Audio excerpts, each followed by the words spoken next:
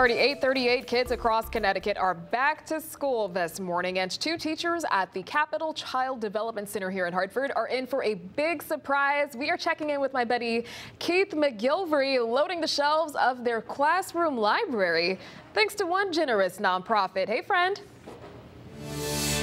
Yeah, good morning, my friend. School is back for the brand new year, and I came to visit my neighbors at CCDC. Good morning, everyone. Good morning. Miss Maribel, you have worked here for some 30 years. What do you love working with these little people? I know we're in the 3-year-old room right now. You've been doing it for 30 years. Yes. What do you love about it? Just playing with the kids and seeing them grow and learn and become little children. And Miss Brianna, I hear you're new to the team, but that you are an expert, that you love to engage kids and to see them learn. What's that like for you?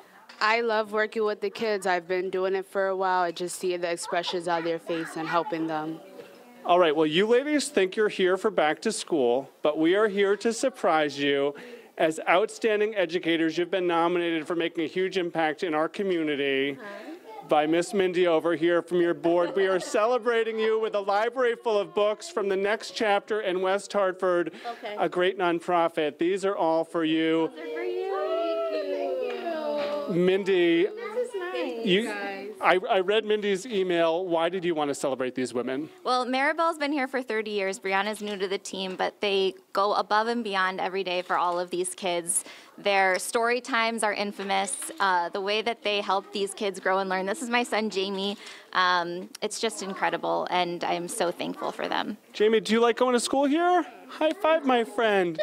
You've been doing this for 3 decades. Yes. It is a small gesture from a nonprofit in West Hartford that supports people of any and all abilities. What does it mean for you? It means a lot because now I can expand my readings and teach them more and use my creativity to make their day life more fun. Brianna, how are you feeling? I'm feeling great. Listen, we are so grateful to have you right in our own Frog Hollow neighborhood. Thank you for all you do with these great little people transforming young lives. It is a small gesture with big heart.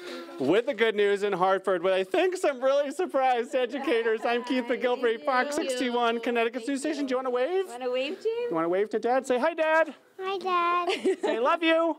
Love you. Ah, we got it. High five. I love that. That is so cute. Already, still the